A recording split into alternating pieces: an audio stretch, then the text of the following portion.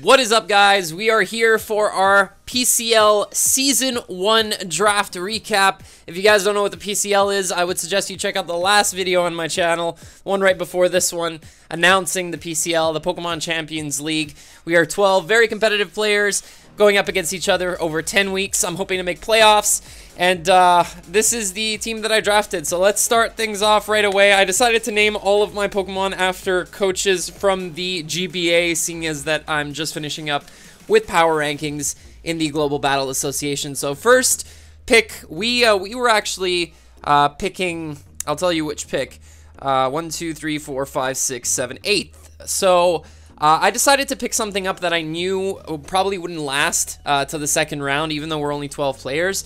And what I wanted to do was kind of recreate my March Madness draft as much as humanly possible. And the first Pokemon that I wanted was Tapu Bulu, but I figured that there was something a little bit more important before it, and that Pokemon is Chimpact the Infernape. So we have Infernape here. It is one of our Z-eligible mons. We have 2 on this team, and I decided to spend $2 million out of our $100 million budget to give Infernape the possibility of holding a Z Crystal, only offensive moves, and there's a lot of really good coverage that Infernape gets to support the Z Crystal, things such as Gunk Shot for fairies, like Clefable and Sylveon and stuff like that.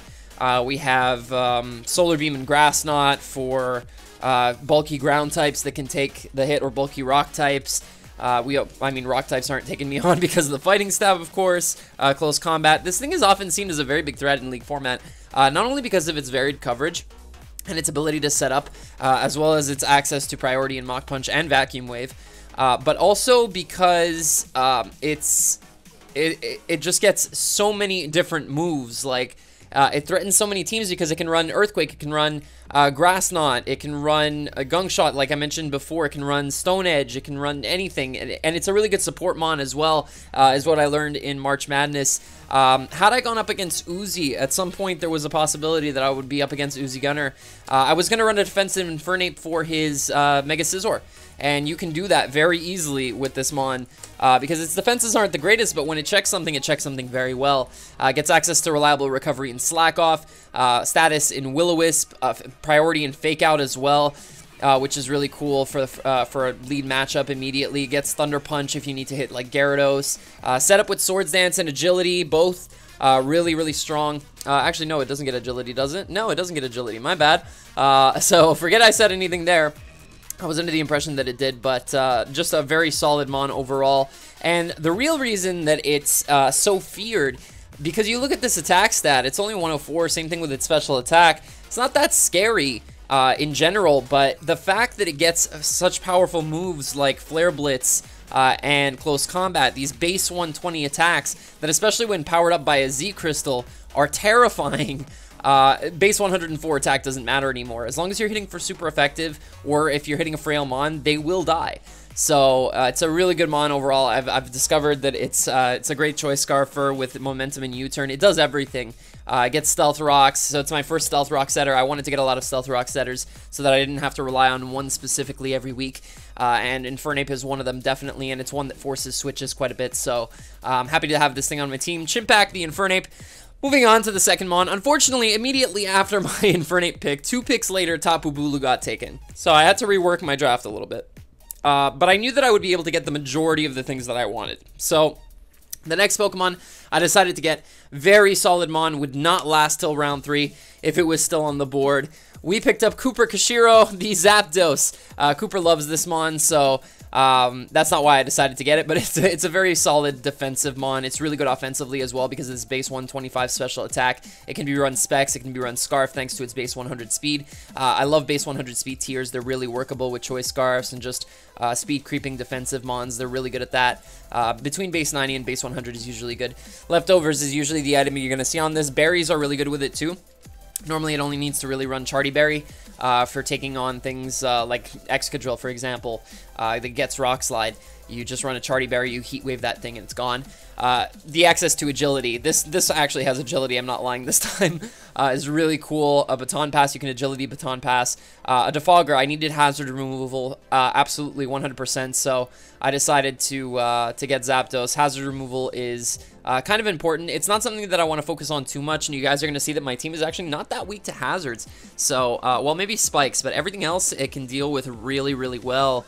This thing gets access to screens, which is great team support, which I'm actually going to cover later. It doesn't get Whirlwind, but I recently found out it gets Roar. That would have been really nice to know earlier. Access to Thunder Wave, Discharge for status, Toxic, of course. U-Turn and Volt Switch is really what makes this thing really, really good. What also makes the Thundies really good is that they're able to not be blocked in terms of momentum when it comes to ground types. The access to U-Turn just means that you can get out on pretty much any ground type that you want. Tailwind support is something that I use very often with Zapdos if I have the right team to support it. And this team definitely has a great synergy with Tailwind. You guys are going to see when we get into our later picks. But yeah, no, this is one of my favorite mons in League format by far. It has to be in my top 10. I used it so effectively, so well. It worked for me very, very well in the GPC in Season 5. Got me to playoffs. I never dropped it. I couldn't. It was just way too good. And yeah, I'm very happy to have Zapdos on the team. I actually ran Signal Beam for one matchup in March Madness because it had a decent matchup. So yeah, so that's Zapdos for you. The next mon I decided to get was actually not a mon that I had on my March Madness roster, but it was the one that ended my March Madness run. And that is El Scizor, the Nihilego. Yes, I'm getting to use this thing in League format, and it's actually really solid. Beast Boost is a really cool ability because it boosts a stat whenever you get a kill. So that's really nice. But the fact that Nihilego has very evenly distributed special attack, special defense, and speed means that you can play with it a little bit so that, let's say you do this, for example. Might do this in a few matchups. You go to 176 here. And this is lower than its speed, meaning all you have to do is slap a Life Orb or an extra belt on this thing like Lars did against me in March Madness, and all of a sudden this thing is still a big threat, and it's getting a speed boost every time it gets a kill, which is insane. That's something you see, well, not that you see with Sharpedo and Scolipede, but they have the ability speed boost, and you're essentially copying that. You just need kills to get those off, but this thing is very, very threatening. The fact that it's a grounded poison type is really good, because it absorbs toxic spikes, and both of my hazard removal in terms of toxic spikes right now aren't affected by them, so that's really good. Clear Smog is something to look out for, as it can get rid of boosts on boosting mons such as I don't know, Calm Mind Clefable, for example. If it gets too many Calm Minds up, I can just Clear Smog it. Everything's gone. Acid Spray is something that I saw used recently, which is also a very good option. Gets access to Grass Knot, Thunderbolt, Psychic, and Psyshock, which is really nice. It stabs in Power Gem and Sludge Wave or Sludge Bomb. And gets Toxic Spikes itself, which is definitely something that I wanted. I wanted to make sure that I had a Toxic Spiker on my team. The one downfall to Nihilego is its quad weakness to ground, but I actually end up only drafting one other quad weakness on the team, so it's not too bad. The quad weakness to ground, which is kind of mitigated by having Zapdos on the team, that's always nice. They pair quite nicely, these two together. This thing doesn't like taking special ice type hits, while this thing can soak them up and threaten out ice types or things that generally have ice type coverage. And Nihilego is just really solid. You can run a Choice Scarf on it because of its 103 speed. It outpaces things like Choice Scarf Garchomp, Choice Scarfed Thundy T. So those are really that's a really good speed tier to have, this 103.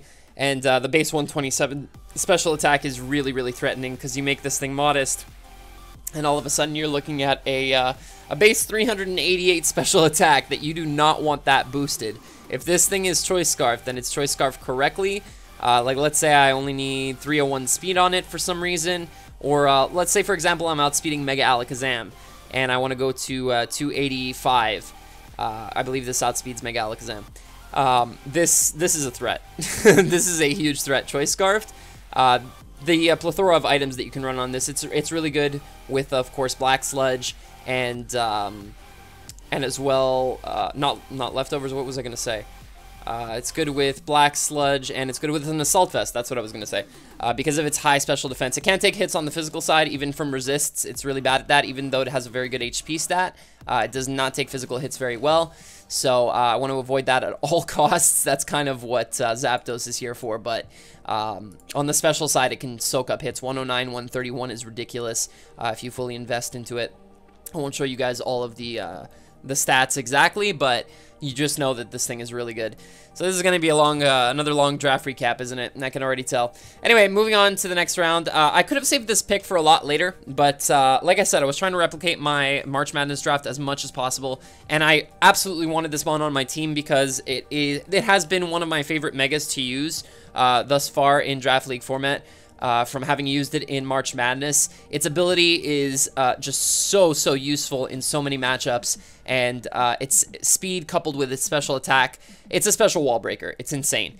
And that Pokemon is MV, the Mega Alakazam. I decided to name this thing MV. I'm not 100% sure why. I guess it's because he has an Alakazam in his on his team in GBA, and nobody else has Mega Alakazam, I believe. So these stats, man. It actually gets a slight boost in its defense when it Mega Evolves, so it can take certain hits on the physical side. Last season, the GOT, we saw a Mega Alakazam live a -2 Mega Horn from a Scolipede because of, I believe, 44 EVs in HP. So that was quite interesting. But the ability Trace is so good, guys. Magic Guard makes it so that it doesn't take any hazard damage when it comes in the first time. And then you Mega Evolve, and the next time you come in, you have the ability Trace. Which means that you take any ability that your opponent has. There's so many things that are so good. You look at like Magearna's Soul Heart, other Ultra Beasts, Beast Boosts. You have there's too many things. Intimidate to make sure that you can live a hit from whatever you're switching in on. And this thing's coverage is ridiculous. Psychic and Psyshock, of course, is Stab, but then you look at everything else. Dazzling Gleam. Let's go over every special move because physical moves don't really matter that much. I've seen one physical Alakazam in the past. I don't think I'm going to try that, but look at its special coverage. It gets Charge Beam, which I used in March Madness. It gets Dazzling Gleam, Energy Ball, Focus Blast. It gets Grass Knot, Shadow Ball. It's just Signal Beam. Like, pretty much you don't need anything else. This is really all you need. Dazzling Gleam to hit, like, Ghost Dark types. Energy Ball for things like Manaphy and other really bulky waters. Focus Blast to break the Dark types that your Psychic type Stab can hit, as well as Dazzling Gleam. Those two pair very nicely. Your opponent typically expects Focus Blast. One of them is going to miss, right? Just run Dazzling Gleam. It's a lot better. And Shadow Ball to cover the bulky Steel and Psychic types like Jirachi and Metagross that come to mind. So this is, yeah, this is a fun Pokemon to have. I'm really glad I have it. It also gets really good other options, like just using Substitute in general is not a bad thing. Knockoff is something that it gets, which is really nice. It's knocking off items is always really good. Foul Play is something cool because if something gets up too many Swords Dances and it can take a hit, usually you come in, you Foul Play, and you knock it out. It gets Screens, it gets Magic Coat, it gets Taunt. Fast Taunt is so useful. Thunder Wave. I mentioned Substitute before. That's a very important thing because Mega Alakazam forces a lot of switches. Getting up subs and making sure you're behind a sub on a switch in and being able to 2-hit KO it is just so good. There's some other options in here that are also really good. I won't go too far into it, but this thing gets a lot of status moves that are really useful. So glad to have it on the team. MV, the Mega Alakazam. We'll see how much work it puts in this season. Moving on, we have my ground type in March Madness was Nidoqueen. And the problem I found with Nidoqueen paired with the rest of my team, now keep in mind that it was an 8-mon draft, was that it shared an ice weakness with the rest of my mons, things like Zapdos and Tapu Bulu, but I don't have Tapu Bulu this time, so I can afford to have a ground type that's weak to ice. I don't necessarily need to cover that, have a dual typing that's not weak to ice. I'm going to stick with a regular ground type. Something that I was lacking in March Madness, though, was a good dark type, and dark types are really good at getting rid of the psychic types that Infernape and Mega Alakazam don't like dealing with. And the first thing that popped to mind, and by the way, guys, I didn't talk about the prices of these things. I'll go over them really quickly. Infernape is 14 points. It is actually my most expensive Mon. Then we have Zapdos at 13. Nihilego at 11. Mega Alakazam was also 13. Crocodile is 10.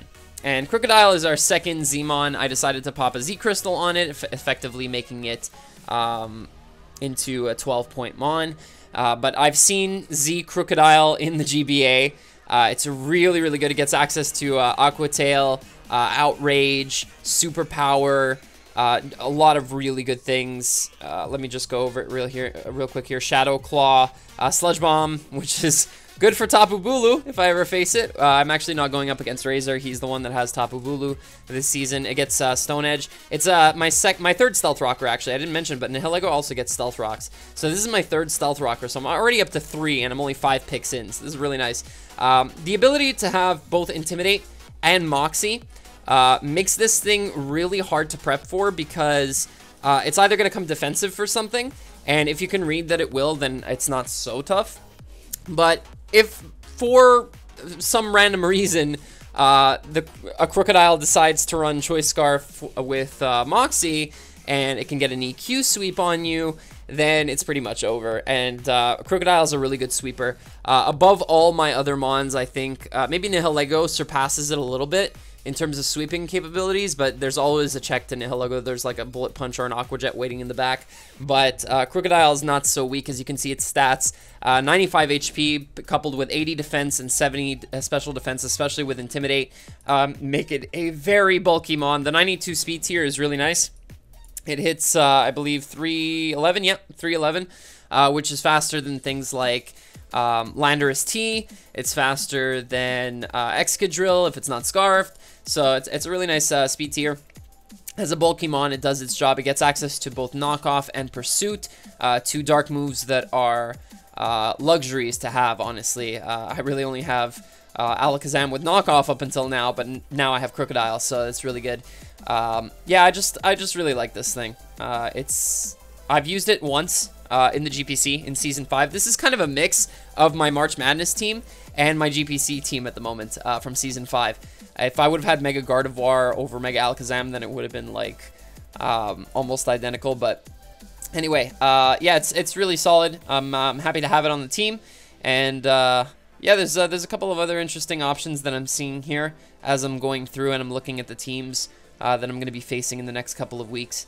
And yeah, this looks cool. All right, so that's ooh, Iron Tail. Yeah, so Crocodile. This thing's named Crimson Seabad after, of course, Chase in the GBA, who has Crocodile. He's drafted it twice, the 2 seasons that I've watched him play in.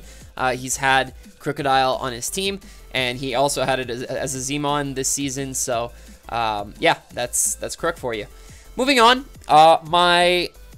again, my March Madness team. This is what I was really focusing on. Up until now, I have Infernape, I have Zapdos, I have Mega Alakazam, and my next Mon was something that I discovered in March Madness that I thought I would never like, that I absolutely hated the idea of drafting, because I always thought it was so bad and so passive, but it's so good, guys. I recommend that any of you that are looking to draft a bulky water type, try this Mon out, because Milotic Pokemon is the next member on the squad, and I use this thing in March Madness, and I'm not 100% sure because I wasn't counting, but this may have been my kill leader.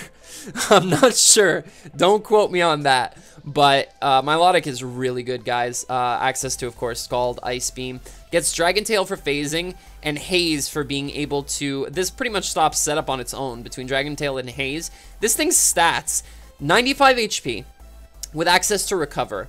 79 defense may not look like a lot, but paired with this HP is actually quite bulky, and it's very hard to break without setup. And the fact that it gets Marvel Scale and can run Flame Orb or just absorb status in general make it really solid. I even ran competitive in one of my matchups because my opponent's only way of removing hazards was Defog, and I had a Skarmory, and I took advantage of that, and Milotic pretty much beat a set of 4 Mons on its own. And yeah, so Milotic is really solid. Access to Miracoat. Miracoat was something big that a lot of my opponents had to be ready for, and that they were very fearful of attacking Milotic with special attacks throughout the entire tournament because of the fact that I had Miracoat as an option.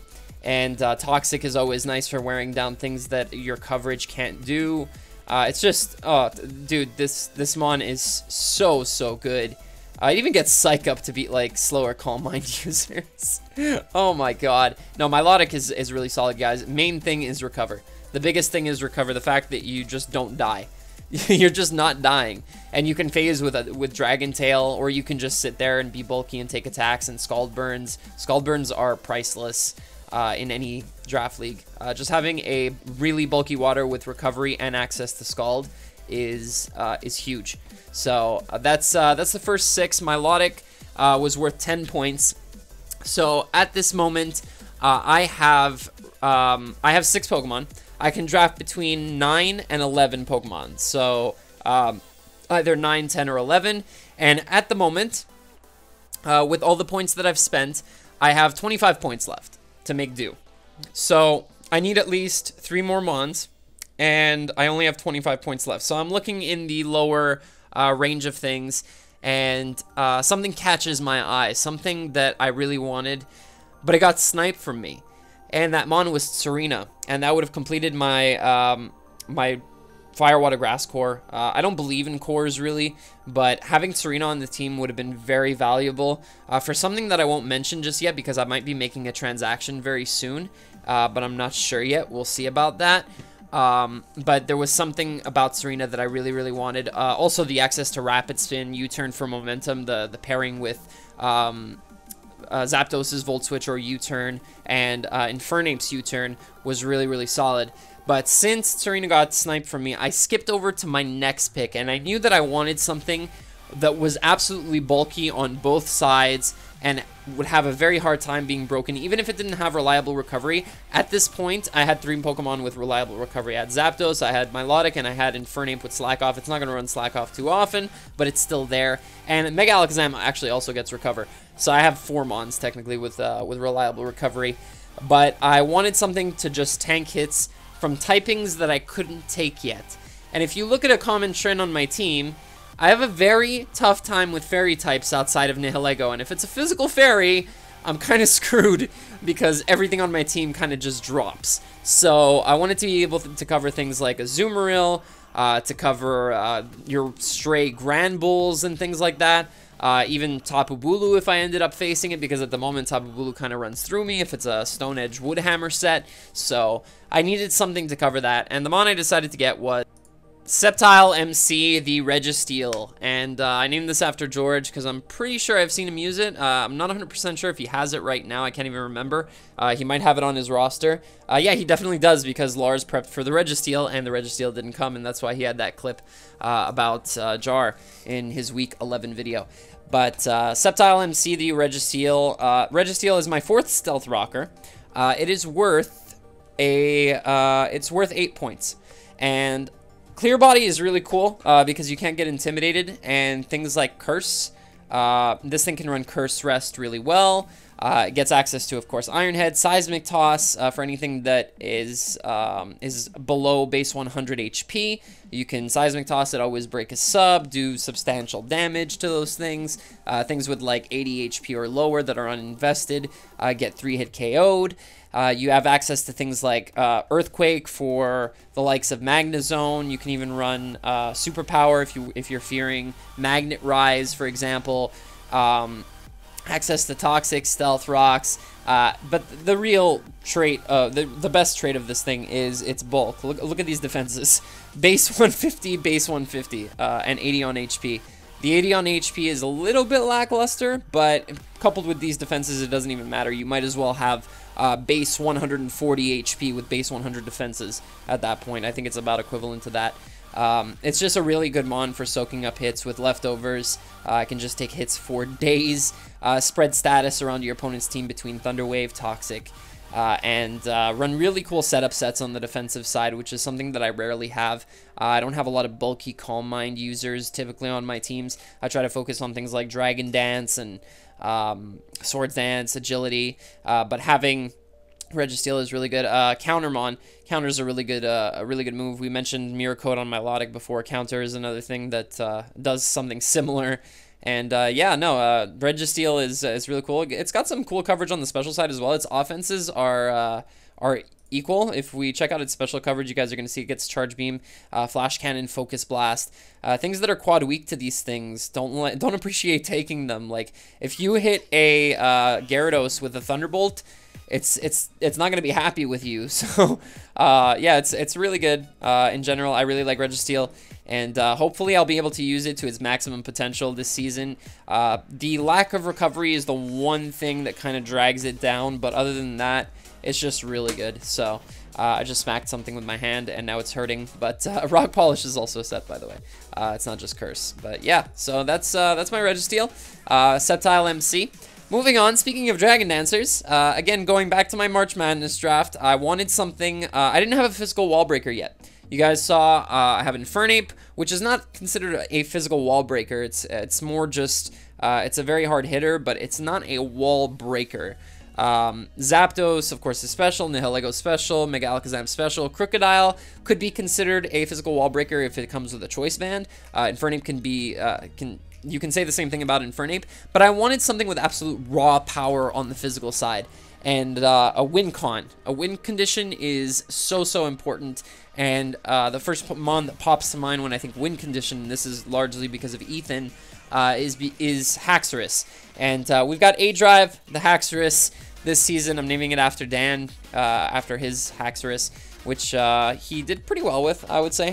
He brought the right set most of the time, like Scarf and DD. That's usually what it runs. It can run Choice Band too. It's got a really nice speed tier of 97, which means that when it hits a Dragon Dance, if you're max speed, you go above a lot of other Scarfers that are below this speed tier, like they get to base 95, you completely outspeed them.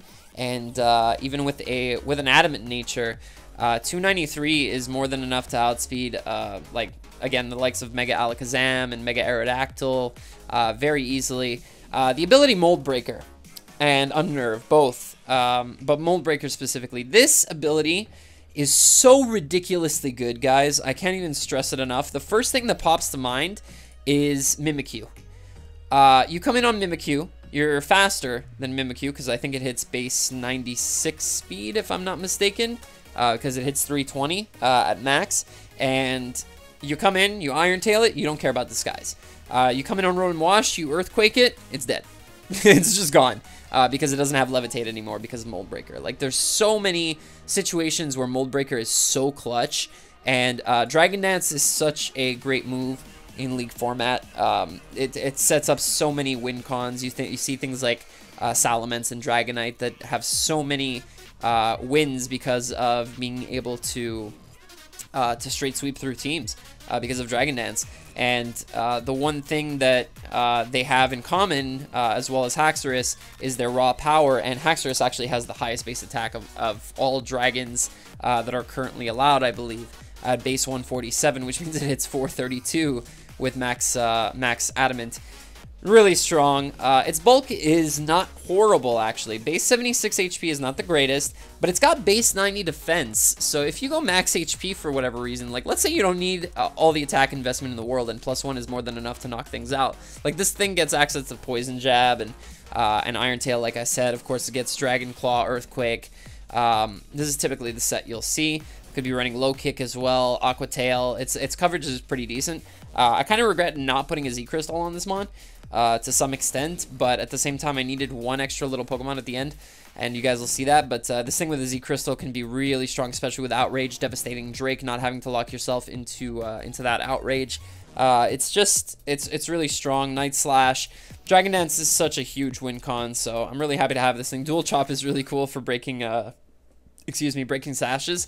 And yeah, it's like things like Aerial Ace, man. Like I really regret not having a Z Crystal on this for things like Buzzwole and Mega Heracross. Not that anybody necessarily has Mega Heracross. I haven't even checked, to to be honest with you, but like just thinking of those things in general and having like Aerial Ace, Supersonic Sky Strike, like a Haxorus using Supersonic Sky Strike, I'd love to see the animation for that. If anybody has a link to a clip of that, I would love to see it. It also gets access to Incinerate. Its special attack is pretty abysmal with base 60, but Incinerate can actually be, that's another thing. Like if I had a Z Crystal, I would be able to use Inferno Overdrive with Incinerate, which is interesting. But I'm happy with having it just as a regular mon because I'm going to be slapping a lot of different items on it throughout the season, between Choice Scarf, berries, especially things like Lumberry, Yachi Berry, Roselli Berry, like all of those things are definitely going to come into play. You can even run it slightly defensive with like Rocky Helmet. The one problem is that I do not have a Wish Passer on this team. And that was something that I did want, but I couldn't find room for, unfortunately, so I had to live without it. But I have my Registeel. I have my Haxorus. I think it's time to get a Fairy, guys. And it's sometimes I don't end up completing my cores. Like my Fire Water Grass core is actually not going to end up getting completed. Spoilers. But Fairy Dragon Steel is really, really good because it covers each other really nicely.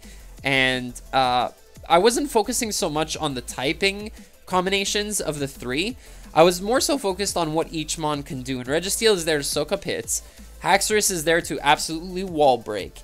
And I wanted a mon that could support my entire team really nicely. I've drafted it once before, but I've only ever gotten to use it in one game because that season ended so abruptly. It was an off season that we decided to do, which was the worst idea ever. And I had this mon, and I really liked the way it looked, and I like the way it looks even better now. Because this mon is very, very hard to prep for, and that is Alolan Ninetales. And why is it so hard to prep for? I mean, it's got base 81 special attack. That's not so great. I want you guys to look at this speed for a second, because base 109 is actually really clutch.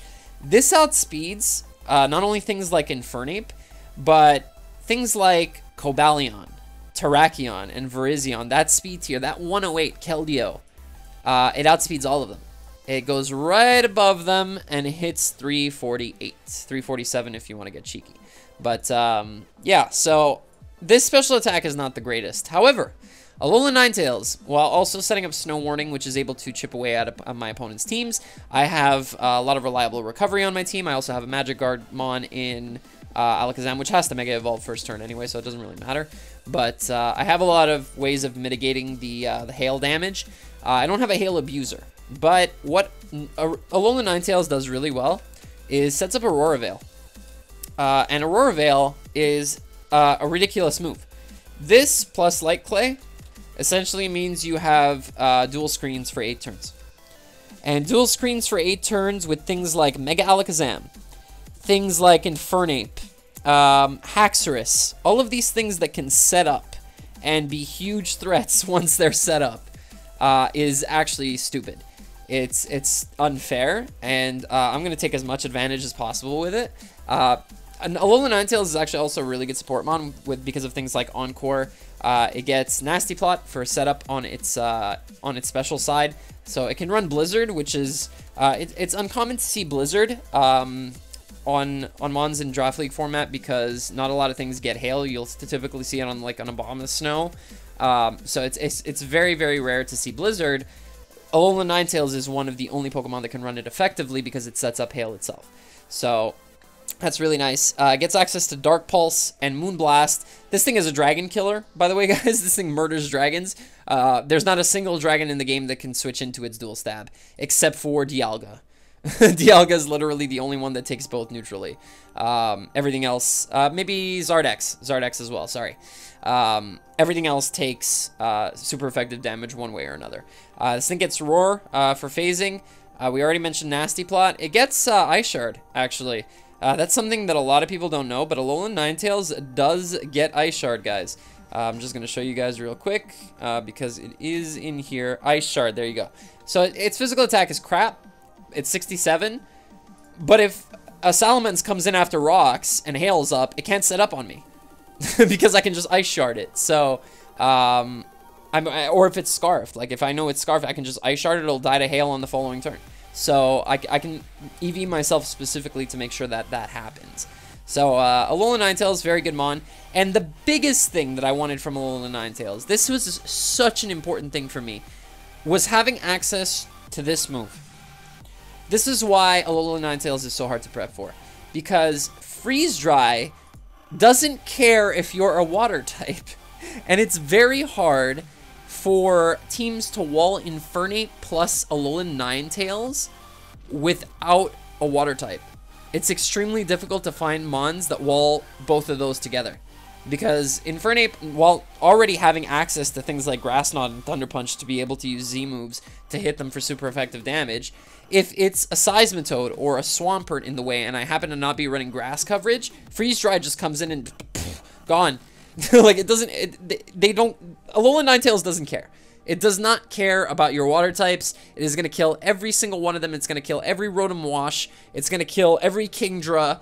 It's going to kill everything. Oh, yeah, by the way, no, Kingdra can't switch into Moonblast, so I was going to take back my statement from before about Zard X, but yeah, no.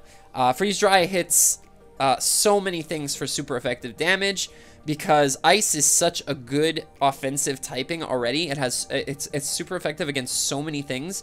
You look at ground, you look at grass, and you add in the fact that it's super effective against water as well at the same time is stupid. Freeze Dry is a very you don't see it on a lot of mons, so it's a very good thing to have. Mamoswine is one of the best mons that runs it, and now Alola Ninetales, like, a lot of people haven't discovered this mon yet and haven't used it efficiently, and I really think that I can take it and make it something great.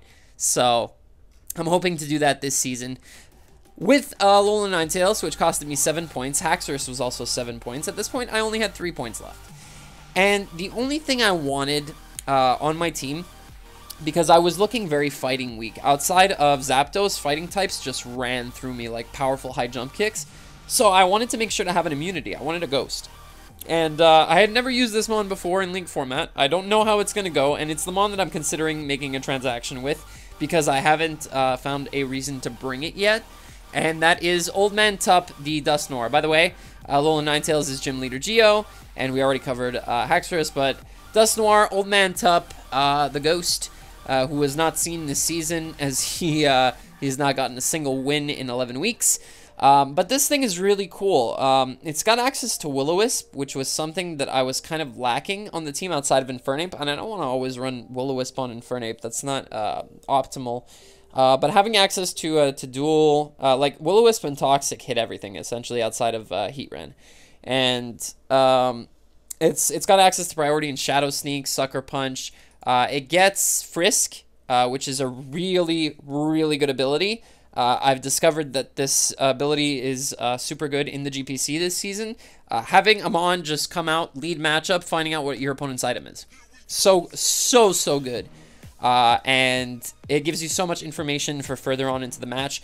And Dusknoir's, its HP is really bad. It's 45. But coupled with these defenses, again, 135 and 135, it can be bulky on either side, and it gets access to Pain Split as a form of recovery, which is really solid, especially if you status things.